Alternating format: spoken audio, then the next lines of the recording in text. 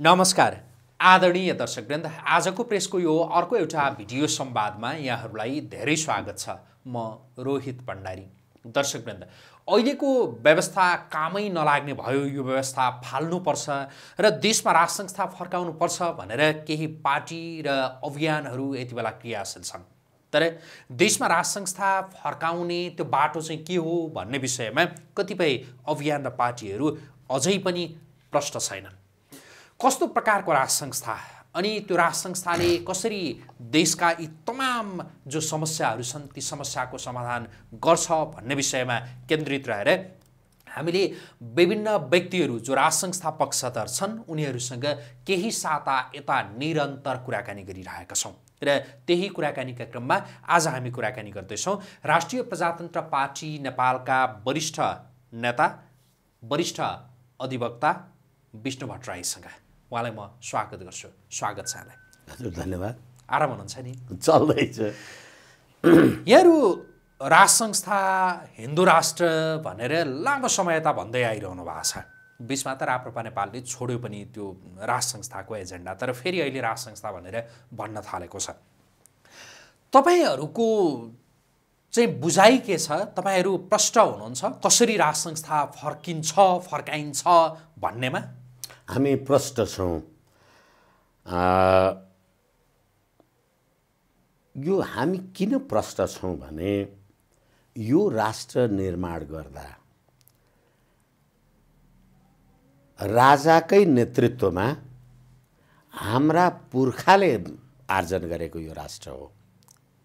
त्यसकारण यो कसैको कृपाले कसैले बनाइदिएर अथवा यो भारत स्वतन्त्र भए जस्तो उ गरे जस्तो आजभन्दा 300-400 वर्ष अगाडि अथवा 302औं हामी पृथ्वी जन्म दिवस मनाइराखेको बेलामा, राष्ट्रिय एकता दिवस मनाइराखेको बेलामा यो राज संस्थाको वाञ्छनीयता जसले हिजो गणतन्त्रको लागि काम गर्यौं भन्ने छन्, आज उनीहरू पनि होइन राष्ट्रिय एकता, अखण्डता र स्वाधीनताका लागि राष्ट्रिय एकताको प्रतीकको रूपमा राज संस्थाको वाञ्छनीयता हुने रहेछ भन्ने कुरामा मलाई लाग्छ मैले धेरैभन्दा धेरै नेपाली जनताको अभिमत सुन्ने गरेका छु, पाउने गरेका छु।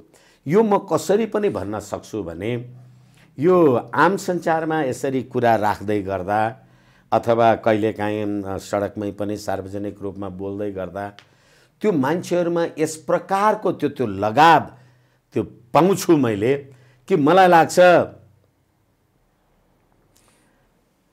त्यो सेना प्रहरी अघि पछि लगाएर तपाईँ मन्त्री मान्ने अथवा जुन पदमा जे टाँटा र टुटु गरेर हिँड्दा त्यो औपचारिक रूपमा जे स्वागत सत्कार पाइन्छ होला त्योभन्दा 100औं गुणा बढी हामी सडकमा हिँड्दा र यसरी सार्वजनिक काम कारबाही गर्दा अहिले मानिसहरूमा त्यो प्रकारको आकर्षण छ। त्यो आकर्षण किन छ भने अहिलेको राज्य व्यवस्थाले हाम्रो सामाजिक सद्भाव पनि टुटायो, हाम्रो संस्कृति, हाम्रो सभ्यता जे छ। मैले धेरैचोटि कुरा गर्दा भनेको होला, नभनौँ भन्दा पनि फेरि भन्नुपर्ने हुनसक्छ। राजा महेन्द्रले 2020 सालमा मुलुकी ऐन ल्याएर के भने त्यसको प्रस्तावनामा भने कालका प्रभावले शास्त्रबाट मात्रै सबै जात जाति साना ठुला मान्छेलाई एकै प्रकारको सजाय गरियोस् भन्नलाई नमिल्ने हुँदा हामीले यो ऐन अथवा मुलुकी ऐन ल्यायौँ भनेर भदौ 1 गते जात जाति उन्मुक्ति दिवस गर्यौँ हामीले। र त्यसको 50 वर्ष पछाडि 52 वर्ष पछाडि अहिले वर्तमान संविधान आउँदा हामीले संविधानमा सम्पूर्ण यो दलितको अधिकार, यो बाहुनको अधिकार, यो जातिको अधिकार, यो उसको अधिकारको नि भनेर समाजलाई विच्छेद त बनायौँ। र म एउटा दलितको कोटाबाट एकछिन मान्नुहोस् म मन्त्री भएँ। तपाईँ चाहिँ तपाईको घरमा अथवा तपाईले एउटा कुनै गरेको कार्यक्रममा मलाई मन्त्रीको हैसियतले बोलाउनु भयो, तर मन्त्रीजी यो चाहिँ मेरो पूजा कोठा हो, त्यहाँ प्रवेश गर्न मिल्दैन भनेर तपाईँले भन्नुभयो भने त्यही संविधानले धार्मिक स्वतन्त्रताको हक पनि दिन्छ। अनि म के भन्छु भने मलाई कामी भनेर यसले मन्दिरमा पस्न दिएन, अनि त्यहाँबाट होइन म त डेरा खोज्न गएको नागरिकता माग्यो, म अनि विश्वकर्मा लेखेको देखेर त्यो भट्टराईको घरमा डेरा कोठा बस्न दिएन। यो हेर्नुहोस् त अहिले के भएको छ। र त्यति मात्र, यो एउटा मैले सांस्कृतिक कुरा गरेँ। अब अर्को कुरा म तपाईँलाई निवेदन गरौँ, राजा महेन्द्रले, हालाकि म जस्तो मान्छे त घोर गणतन्त्रवादी हुनुपर्ने, राजा महेन्द्रले 2020 भूमि सम्बन्धी ऐन 2021 ल्याएर के गरे भने मधेसमा 25 बिघाभन्दा बढी जग्गा राख्न नपाइने भूमि सम्बन्धी ऐन 2021 ले, त्यसै गरेर पहाडमा 25 रोपनी, काठमाडौँमा 15 रोपनी, यो सब व्यवस्था गरे। र त्यसले गर्दाखेरि त मैले त त्यो सम्पत्ति राज्यको ऐन कानुन बमोजिम प्राप्त गरेका थिएँ नि। अनि मेरो जग्गा, मेरो 100 बिघा जग्गा 25 बिघाभन्दा बढी राख्न पाउँदैनस् भनेर बाँकी 75 बिघा जग्गा सबै मोहीलाई गरिदिए, मोहीहरूले गरे। भनेपछि राजा महेन्द्र कस्तो कम्युनिस्ट होला कि सारा हाम्रो सम्पत्ति लुटेर बाँडिदियो। र त्यति मात्रै गरेनन्, अब उद्योगको कुरा गर्दा अहिले हामी गिरिबन्धु टी स्टेटको कुरा गर्छौँ। त्यही भूमि सम्बन्धी ऐनमा के लेखियो भने होइन, उद्योग धन्दा कल कारखाना देशमा विकास हुने कुरा गर्ने हो भने यो भूमि सम्बन्धी ऐनको दफा 25 को यो 25 बिघाको हदबन्दी लाग्दैन है, उद्योग धन्दा गर भनेपछि त अहिले त हजारौं बिघाको गिरिबन्धु टी स्टेट छ। हिजो त्यो बिर्तामोड केही पनि थिएन। अब अहिले त्यो गिरिबन्धु टी स्टेट भएको ठाउँ त्यो 50 लाख रुपैयाँ कट्ठा पनि पाइँदैन। बिघा भनिरहेको छैन, 20 कट्ठा बराबर 1 बिघा हुन्छ, पाइँदैन भने त्यो ठाउँलाई अब भूमि सम्बन्धी ऐन संशोधन गरेर होइन त्यसको सट्टा भर्न अर्को ठाउँमा जग्गा राखेर त्यो गिरिबन्धु टी स्टेटको जग्गा बेच्न पाइन्छ भने यिनै कम्युनिस्ट मन्त्रीले। अनि म यस कारणले गर्दा एकछिन, यसै कारणले राज संस्थाको निरन्तरता किन वाञ्छनीय रहेछ भन्ने कुरा त गणतन्त्र आएपछि त झन् धेरै थाहा भयो के। यसकारण हामीले जुन राज संस्थाको एजेन्डा राखेका छौँ, अहिले मैले तपाईँलाई जे निवेदन गरेँ अथवा त्यो हाम्रो बाँके बर्दियाको त्यो कपास जे हजारौं कुराहरू, यसकारणले गर्दा अब त्यो राज संस्था नेपाली जनता र नेपाल राष्ट्रको एकता अखण्डता र भर्खरै फेरि पनि त्यो पृथ्वीनारायण शाहले लगाएको दौरा सुरुवाल, त्यो अब टोपी त उनले लगाएनन्, उनको त मुकुट होला, दौरा सुरुवाल जे हो त्यो राष्ट्रिय एकताको प्रतीक हुने रहेछ भनेर गणतन्त्रवादी साथीहरू पनि जे भन्न लागिरहेछन्। यसकारण राष्ट्रिय प्रजातन्त्र पार्टी नेपाल, राष्ट्रिय प्रजातन्त्र पार्टी अथवा अहिले जो सानातिना दलहरू आउनु होला र अहिले तपाईँले निवेदन गर्नुभए अनुसार यो राष्ट्रिय प्रजातन्त्र पार्टी राप्रपा नेपाल अलिकति लाइमलाइटमा देखेको हुँदाखेरि चर्चा हुन्छ।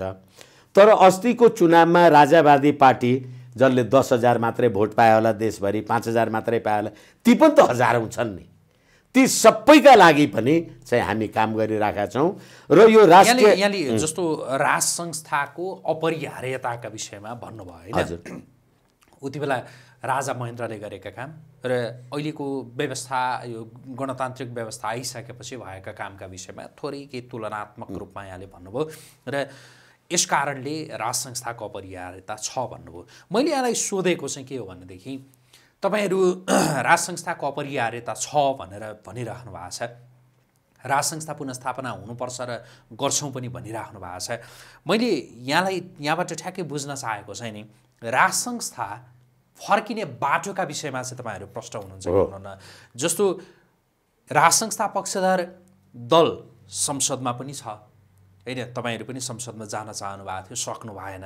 संसदबाट राज संस्था फर्काइन्छ भन्ने लागिरहेको छ या सडकबाट राज संस्था फर्काइन्छ भन्ने लागिरहेको छ? मेरो प्रश्न चाहिँ यो यहाँ छ। अब वीरभोग्य अब सुन्दरा र राज्य सत्ता भनेको शस्त्र बल शास्त्र बल दुईटै कुरा म फेरि पनि दोहोऱ्याएर भने शस्त्र बलबाट पनि तपाईँ हासिल गर्न सक्नुहुन्छ, शास्त्र बलबाट पनि हासिल गर्न सक्नुहुन्छ। र राज्य सत्ता जसरी तपाईँले आर्जन गरे पनि त्यो राज्य सत्तालाई टिकाउने शक्ति चाहिँ शस्त्र बल नै हो। फेरि शास्त्र बलले मात्रै टिक्दैन।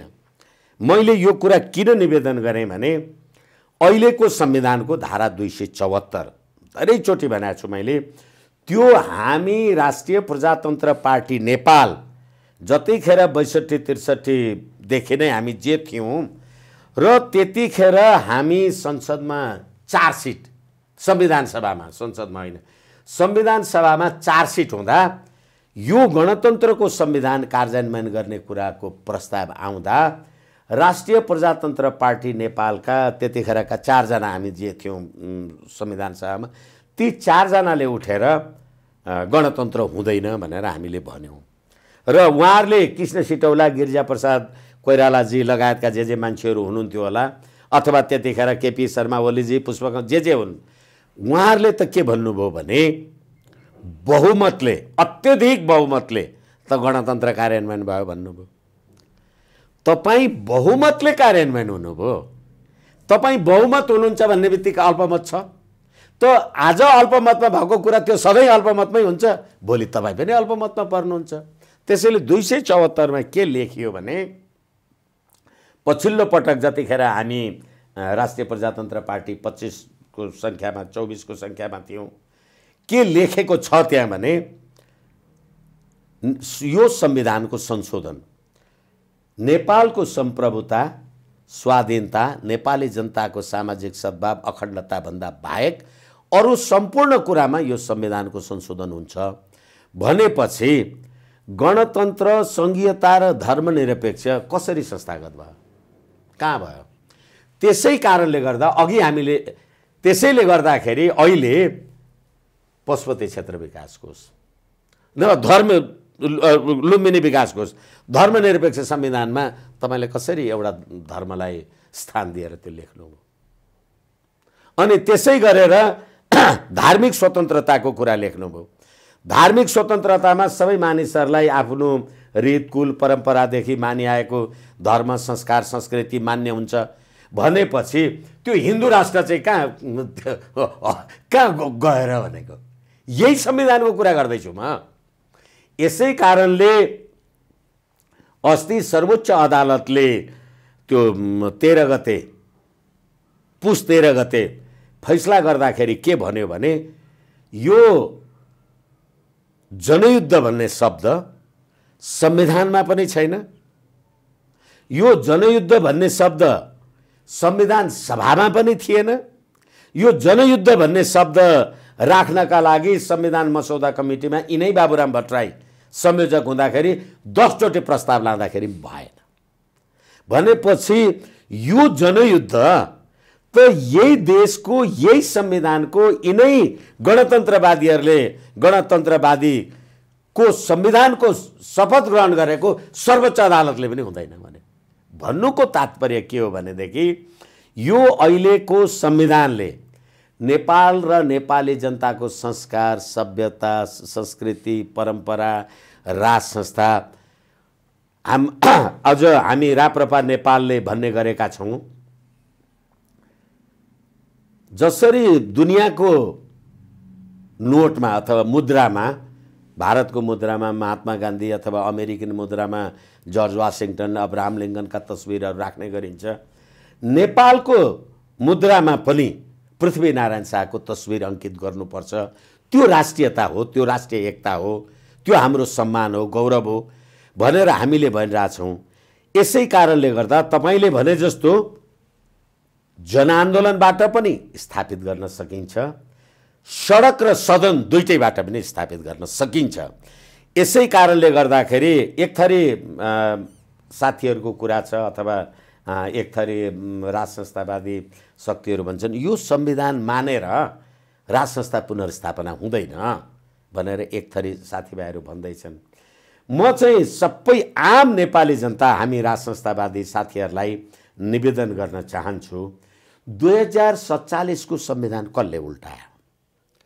गिरिजाप्रसाद कोइराला, केपी शर्मा ओलीजीहरूले 2047 को संविधानको शपथ ग्रहण गरे होइन र फेरि the constitution is the changing mode of society र फेरि संविधान राज्य सञ्चालनको विधान हो र त्यो जनताको चेतनाको स्तरसँग परिवर्तन हुन्छ भनेपछि जनताको चेतनाको स्तर हिजो 62-63 ढुङ्गा हान्दा जुन निरङ्कुश राज संस्था यो त राजा भन्ने निरङ्कुश हो भनेर जे ढुङ्गा हानेका थिए होला अब त्यो चेतना परिवर्तन भयो। होइन रहेछ, यिनीहरू त बालकृष्ण खाँडवाला मान्छे पो रहेछन्, यिनीहरू त यो सुन तस्करीवाला मान्छे पो रहेछन् भनेर यिनीहरू त नेपाली जनतालाई बेचेर खान रहेछन् भने अब जनताको चेतनाको स्तर परिवर्तन भयो।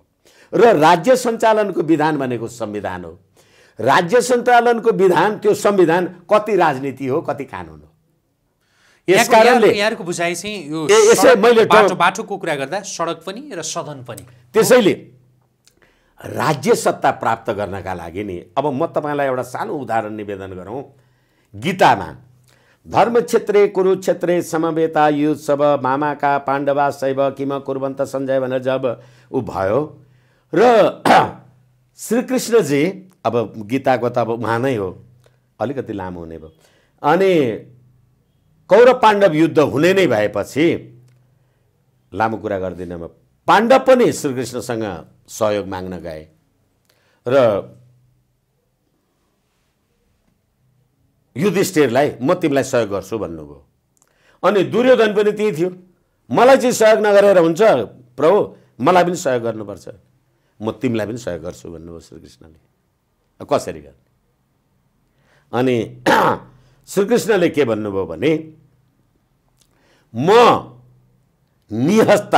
निशस्त्र पाण्डवहरूलाई सहयोग गर्छु र मेरा 16-18 हजार अक्षौणी सेना जे छन् म तिमी कौरवलाई पठाइदिन्छु अनि दुर्योधनकोमा पठाइदिन्छु। कुरुक्षेत्रमा लडाईँ त भयो, सुरु भयो। भनेपछि श्रीकृष्णजी यहाँ अर्जुनलाई सारथी राखेर रथ हाँकेर हिँड्नु भएको छ युद्धमा, शस्त्र केही छैन। उता सारा सेना आफ्ना बन्दुक गोली बारुद लिएर आएका छन्। कसरी युद्ध जित्यो होला?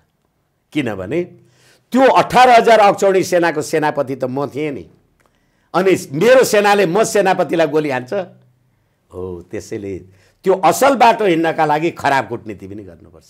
तपाईँलाई कत्रो ज्ञान दिएको छ त्यसले।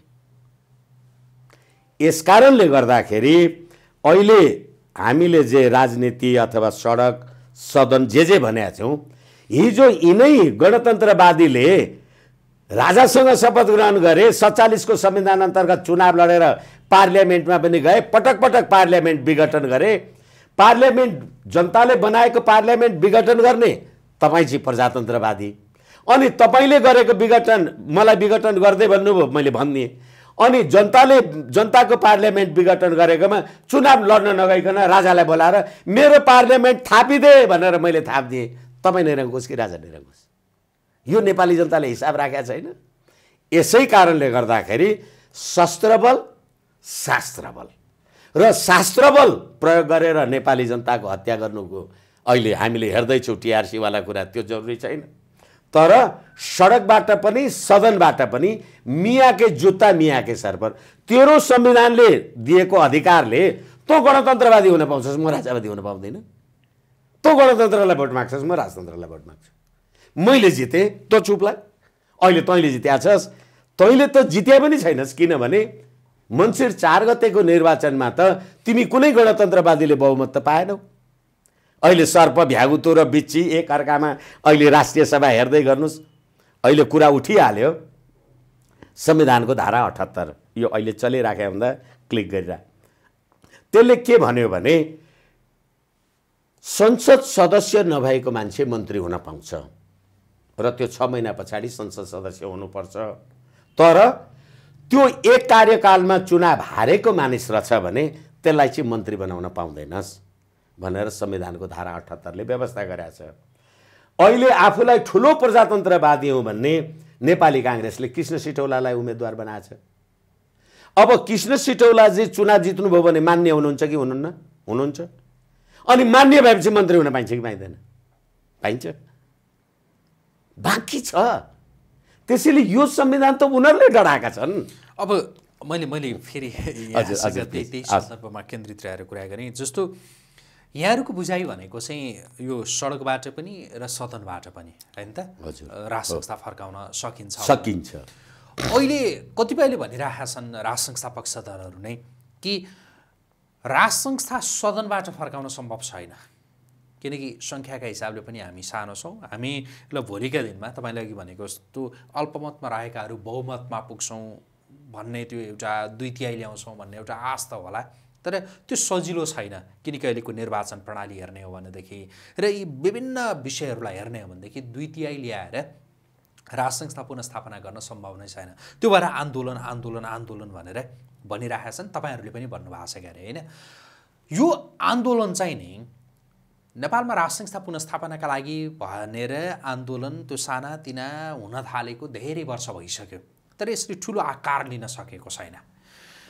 यसमा चाहिँ दोष त अब तपाईँ स्वयं राज संस्था पक्षधरहरूकै होला, तपाईँहरू एक ठाउँमा मिल्न सक्नु भएको छैन।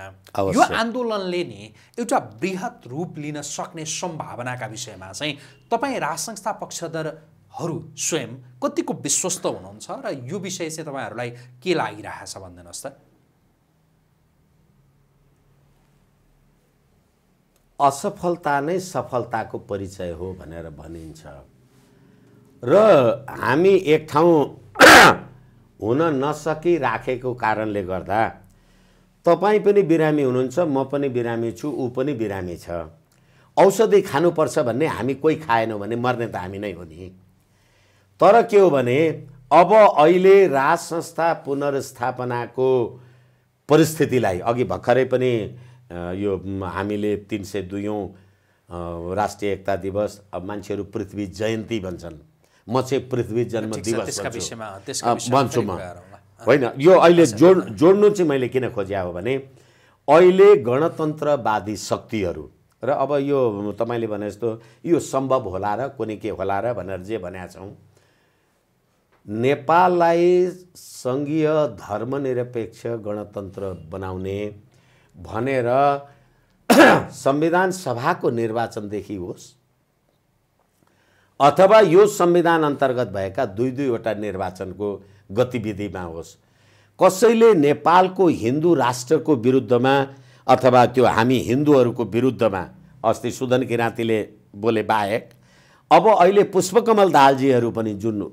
मोडेलमा जुन रूपमा आइराख्नु भएको छ, त्यसले गर्दा मलाई त लाग्छ गर्दा गर्दै कालान्तरमा गणतन्त्रको पक्षमा त कोही मान्छे हुन्छ जस्तो भए हुन छोडिसक्यो। त्यसैले हाम्रो फेरि अर्को कुरा, जब त हामीले विचार र अभिव्यक्तिद्वारा मान्छेलाई सुसूचित गर्न सक्यौँ भने, मैले भन्ने गरेको छु, मैले तपाईँसँग 10 रुपियाँ मागेँ भने तपाईँले मलाई तँलाई किन मैले पैसा दिने, कहिले फिर्ता गर्छस् आदि र इत्यादि भन्नुहुन्छ सम्पत्तिको कुरामा। तर मैले तपाईँको विचारमा परिवर्तन गरेँ भने अनि तपाईँ चाहिँ आफ्नो विचारको लागि ज्यान दिन पनि तयार हुनुहुन्छ। हामीले समाजलाई सुसूचित गर्यौँ भने हामी त दिल्लीमा गएर 12 बुँदे गर्दै छैनौँ नि, हामी त चीनमा गएर दिस एन्ड द्याट भन्दै छैनौँ नि, हामी माओ सेतुङलाई पनि भनिराखेका छैनौँ, अब्राहम लिङ्कनलाई पनि भनिराखेका छैनौँ नि, हामी पृथ्वीनारायण शाहलाई भनेका छौँ, बहादुर शाहलाई भनेका छौँ। मैले अस्ति सर्वोच्च अदालतद्वारा नयाँ नियुक्त हुनुभएका हाम्रा वरिष्ठ अधिवक्ता 2 जना मान्य न्यायाधीशज्यूहरूको सम्मानमा आयोजित कार्यक्रममा पनि भनेका थिएँ उहाँहरूलाई शुभकामना दिने कुरामा। अहिले जुन राष्ट्रिय गान बनाएको छ, सयौं थुङ्गा फुलका एउटै माला हामी नेपाली, सार्वभौम भई फैलिएका मेची महाकाली भनेको छ। मैले लामो नभनिकन के भने हामी सार्वभौम भएर मेची महाकाली फैलेका छौँ भन्ने गान आएको छ। मान्य सम्मान्य न्यायाधीशज्यू, चाँदनी दोधारा महाकाली पारी छ, त्यो पनि हाम्रो सम्प्रभुता हो भन्ने फैसला, त्यो पनि तपाईँहरूबाट त्यो सम्प्रभुताको रक्षा होस्। अनि त्यसै गरेर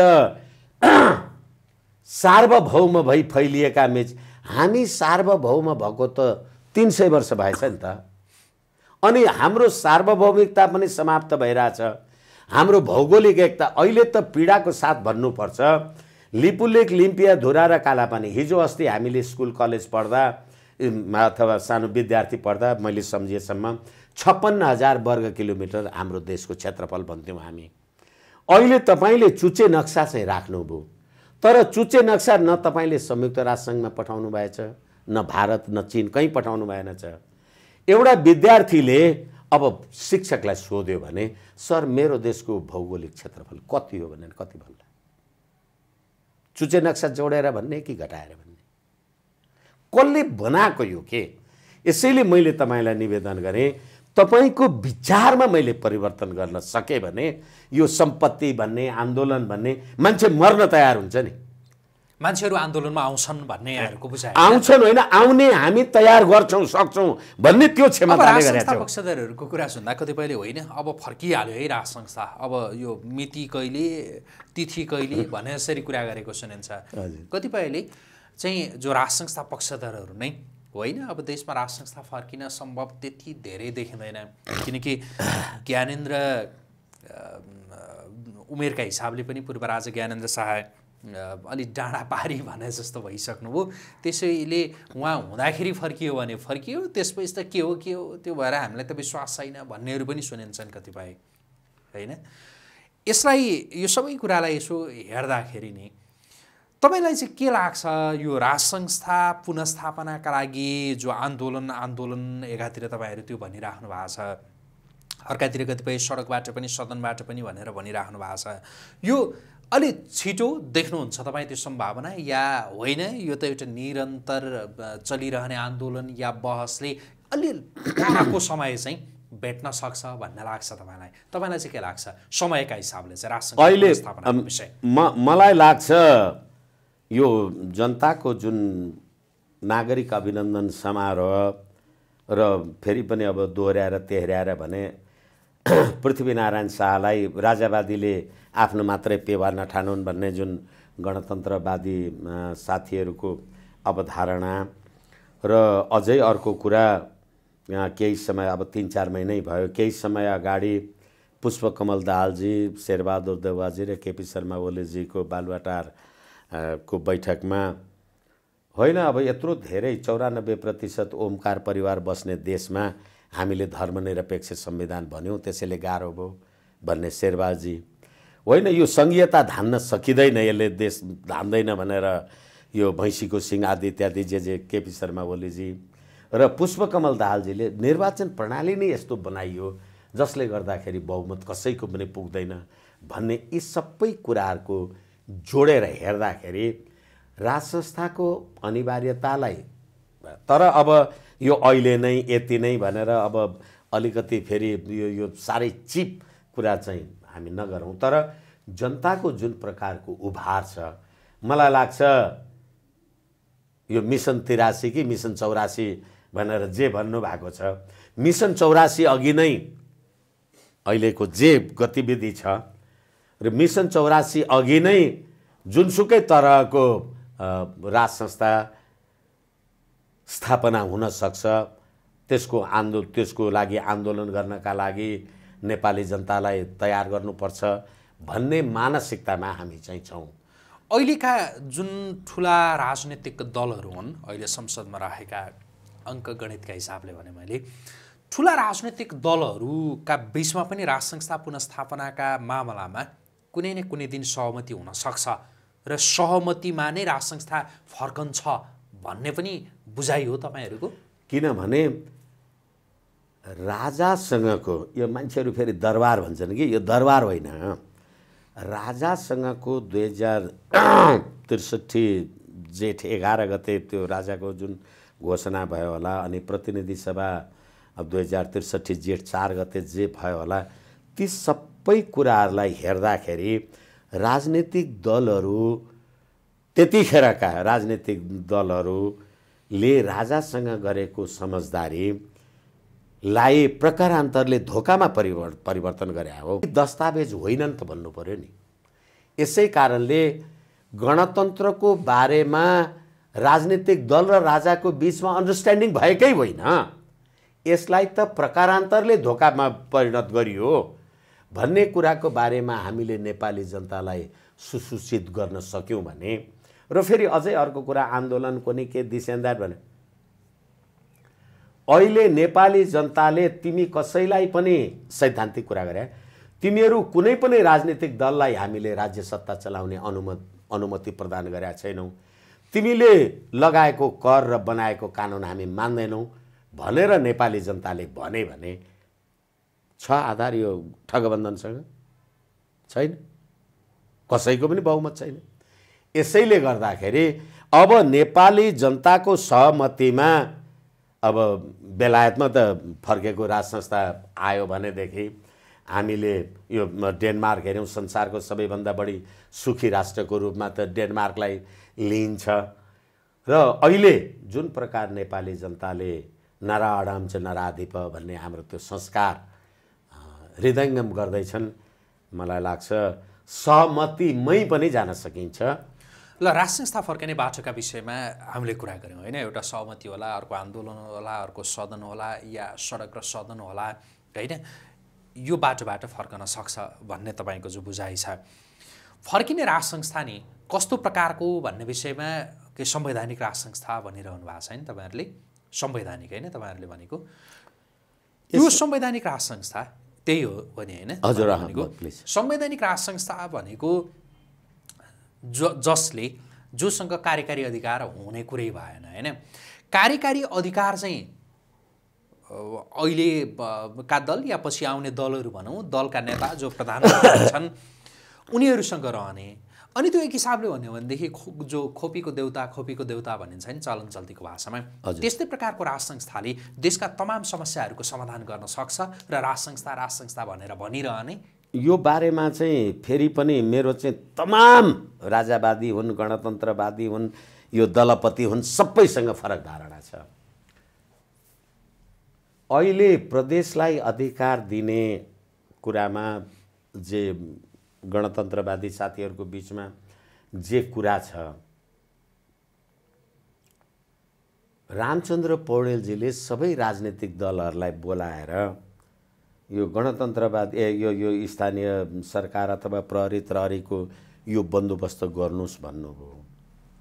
अनि यही संविधानको धारा 61ले यो संविधानको पालनाद्वारा राष्ट्रपतिले राष्ट्रिय एकताको प्रवर्धन गर्छ भनेर लेख्नु भएको छ।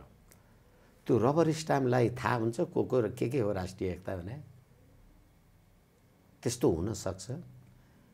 र अहिले रामचन्द्र पौडेलजीले यो देखाउनु भएको यो सक्रियता हो कि यो रबर स्ट्याम्प हो? सबै राजनीतिक दलका नेताहरू त जानुभयो त। ल, यो कुरा छोड्नु एकैछिन अलिकति यो कन्टेन्ट पुरा गर्न पाएन भने अन्याय हुन्छ होला। अनि यसै कारणले संवैधानिक राज संस्था भनेको तमाम मान्छेहरूलाई मैले भने के हो भने सबैलाई, मेरै पार्टीभित्र पनि मेरो धारणा, संविधानमा तपाईँले जे लेख्नुहुन्छ त्यही हो संवैधानिक राज संस्था।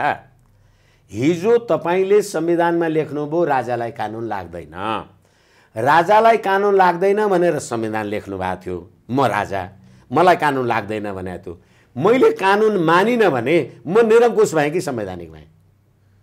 कानुन लाग्दैन भनेको थियो। संवैधानिक राज संस्था भनेको संविधानमा जे लेखिन्छ त्यही अनुसारको राज संस्था होइन। त्यसो भए त्यो संविधानमा चाहिँ नि राजालाई त्यो कार्यकारी अधिकार दिने त्यो प्रावधान हुनुपर्छ, दिनुपर्छ। त्यस्तो प्रकारको चाहिँ जुन अब राज संस्था फर्किसकेपछि जो बनाइने जो संविधान हुन्छ त्यो कार्यकारी अधिकारवाला राजा हुनुपर्छ भन्ने कुरा तपाईँको चाहिँ या संवैधानिक त भयो? तपाईँले अघि भनेको जस्तो संविधानमा जे लेखिन्छ त्यही नै होइन। जस्तो राजालाई कार्यकारी अधिकार भनेर लेखियो भनेदेखि त्यो पनि संवैधानिक हो। त्यो राज संस्था चाहिँ नि कस्तो प्रकारको राज संस्था भयो? संविधानमा के लेखियो भने चाहिँ अहिलेका देशका तमाम समस्याहरूको समाधान हुन सक्छ भन्ने तपाईँको बुझाइ? फेरि पनि तपाईँ डे टु डे नेपाली जनतासँग सम्मिलित भएर घुलमिल भएर उनीहरूको अभिमत लिएर पार्लियामेन्टमा आउनु भएको छ र तपाईँको मान्यता राजा राष्ट्रिय एकताको प्रतीक हुन्छ। त्यो राष्ट्रिय एकताको प्रतीक हुनका लागि अहिले पनि संविधानमा मलाई लाग्छ संविधानको धारा 113 यो जे छ, प्रधानमन्त्रीले मुलुकमा भएका गतिविधिहरूको बारेमा राष्ट्रपतिलाई सधैँभरि फिडब्याक गर्नुपर्छ, अप टु डेट राख्नुपर्छ भनेर भन्नुको तात्पर्य के हो भने सबै कुरा त राज संस्थालाई अथवा राष्ट्रपतिलाई भन्नु पर्दो रहेछ। र भोलि राष्ट्रपति त नेपाली सेनाको परमाधिपति पनि हो। परमाधिपति त प्रधानमन्त्री नहुँदो रहेछ। तर सेना परिचालन गर्ने कि नगर्ने भन्ने कुरा चाहिँ राष्ट्रपतिलाई प्रधानमन्त्रीले भन्ला। तर सेनालाई चाहिँ राष्ट्रपतिले भन्नुपर्छ नि भने जस्तै अब त्यो संविधान निर्माण गर्दाका बखत त्यतिखेरको त्यो जे होला, संसद होला, टेबल होला, कमिटी होला, मसौदा समिति होला, जे होला, त्यतिखेर त्यो बनाइने कुरा हो। तर मलाई लाग्छ यो जुन रबर स्ट्याम्प भन्ने कुरा छ, त्यो रबर स्ट्याम्प भन्नलाई भनिएको कुरा हो। संसारमा कुनै पनि राष्ट्र प्रमुख रबर स्ट्याम्प हुनै सक्दैन। कार्यकारी नै भइदिन्छ होइन, त्यो कार्यकारीको हैसियत, त्यसको स्तर, त्यसको अधिकार क्षेत्र चाहिँ आफ्नो ठाउँमा छ। अब अहिले पनि त राष्ट्रपतिले संसदमा आएर बजेट पढ्छ नि। हामी कुराकानीको अन्त्यमा छौँ, समय पनि धेरै छैन, एकदमै छोटोमा कुरा गरौँ। अहिले जस्तो राष्ट्रपतिले गल्ती गरे, राष्ट्रपति बिग्रिए, राष्ट्रपतिले नहुने काम गरे भनेदेखि राष्ट्रपतिलाई निकाल्न सक्ने, महाभियोग लगाएर होइन फाल्न सक्ने त्यो व्यवस्था छ। त्यो व्यवस्था छ। तर मान्छेहरूको एउटा चासो र केहीको चिन्ता के छ भनेदेखि राज संस्था पुनर्स्थापना भइसकेपछि त राजा मान्छे न हो होइन, मान्छेबाट गल्ती हुन्छ हो, त्यस्तो अवस्थामा चाहिँ नि निकाल्न त सकिएन। अब गर्ने के? त्यो भएर किन यो राजावादीहरूले राज संस्था राजा भनेर भन्छन् र कसैले यसो पारस शाहको नाम लिइदिन्छन्। त्यस्तै भयो भने भन्छन् अब पारस शाह के कस्तो भन्ने विषयमा यो पनि छुट्टै एउटा बहसको विषय हुन सक्ला होइन, मान्छेको मनोविज्ञानका विषयमा या अन्य विषयमा। यो विषयमा चाहिँ तपाईँ के भन्नुहुन्छ? अब फेरि पनि यो विषयमा हामीले भर्खरै मलाई लाग्छ कुरा गरिसक्यौँ जस्तो लाग्छ। महाभियोगवाला कुरामा अथवा राजाले यस्तो गर्यो भन्ने कुरामा, राजाले संविधान र कानुनको पालना गरेन भन्ने कुरामा जनताको राजकीय सत्ता र सम्प्रभु सत्ता, राजा पनि नेपाली भएर राजा हुने हो। पहिले ऊ नेपाली हो अनि मात्रै राजा हो। त्यसैले संविधानमा हामी यो बारेमा त्यतिखेरको राजनीतिक सहमति, संविधान निर्माणमा जे कुरा बनाउने हो, अहिले गणतन्त्रवादीहरूले भने जस्तो ल राजालाई पनि महाभियोग लाग्छ भनेर भन्न त भइहाल्यो। तर मान्छेहरूको एउटा प्रश्न चाहिँ छ कि हो यो प्रश्नका विषयमा चाहिँ नि राजा यो प्रश्नका विषयमा तपाईँहरू जो राज संस्था पक्षधरहरू हुनुहुन्छ तपाईँहरूले अहिले प्रश्न भनिदिनु भयो भने पो अघि तपाईँले भनेको जस्तो मान्छेहरू विचारसँग हो नि त सहमत हुने, तपाईँले विचारले परिवर्तन गराउन सकिएला नि त भनेर जो भन्नुहुन्छ त्यस्तो होला नि होइन। तपाईँले भनेको कुरा एकदम ठिक, भनिदिनुहोस्। तपाईँले भनेको कुरा एकदम ठिक। राजाले राजगद्दी आरोहण गर्दा अथवा त्यो राजगद्दीको जे छ राज्याभिषेक तपाईँ संसदमा आएर तपाईँ शपथ ग्रहण गर्नुहोस्, सिद्धि जनताको सम्प्रभुता। र तपाईँ शपथ ग्रहण जोसँग गर्नुहुन्छ त्यसको शपथको विचलन गर्नुभयो भने त्यसले गर्ने कार्यवाही त गरिहाल्छ नि। संसदले हटाउन सक्ने त्यो प्रकारको संसदले राजा विस्थापित गर्ने, राज संस्था विस्थापित गर्ने होइन, राजा विस्थापित गर्न सक्ने अधिकार चाहिँ संसदलाई हुनुपर्छ भन्नेदेखि राम्रो हुन्छ। किनभने भर्खरै हामीले डेनमार्कमा हेऱ्यौँ, त्यहाँ महारानी चाहिँ अहिले 79 वर्ष के भएको कारणले गर्दा अस्ति 15 जनवरीदेखि चाहिँ उहाँले आफ्नो छोरालाई राजगद्दी दिनुभयो। यस कारणले गर्दाखेरि तपाईँको असक्षमता भयो भनेदेखि हामीले यी विश्व उसबाट उदाहरण पनि लिन सक्छौँ। र फेरि पनि म निवेदन गरेँ, नेपाली जनताको राजकीय सत्ता र सम्प्रभु सत्ता भनेपछि त्यो सम्प्रभु सत्ताको मालिक त जनता हो नि। जनता अन्तर्गत हामीले यसलाई राजा बन्यौँ, त्यो राजा पनि त नेपाली हो। यसै कारणले गर्दाखेरि संसदप्रति उत्तरदायी, जनताप्रति उत्तरदायी राज संस्था भएपछि यो त्रासबाट त्यसो त तपाईँ गाडी पनि त चलाइराख्नु भएको छ। यत्रो म 2 करोड हालेर गाडी किनिरहेको छु, बाटोमा ठोकियो भने बेकार त्यो मूल्यहीन ढुङ्गाले मेरो गाडी कुच्याइदिन्छ भने नचढ्ने हो क्या।